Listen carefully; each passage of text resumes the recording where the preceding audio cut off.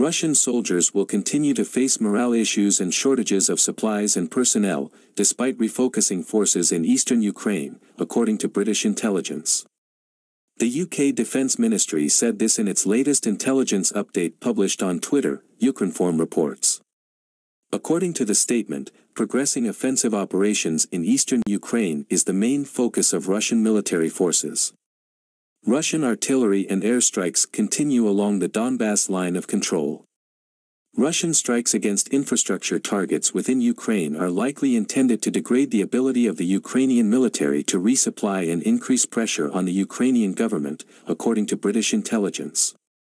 Despite refocusing forces and logistics capabilities to support operations in the Donbas, Russian forces are likely to continue facing morale issues and shortages of supplies and personnel, the statement said.